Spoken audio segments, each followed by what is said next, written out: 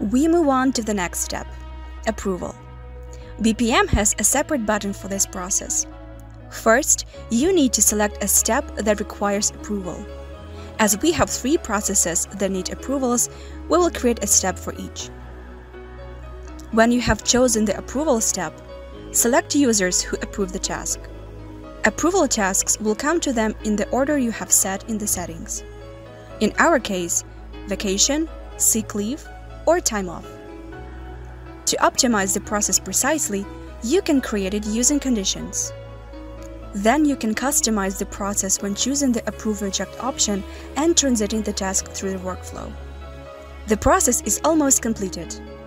All you need is to select the project where the task will be created and the assignee who should complete it.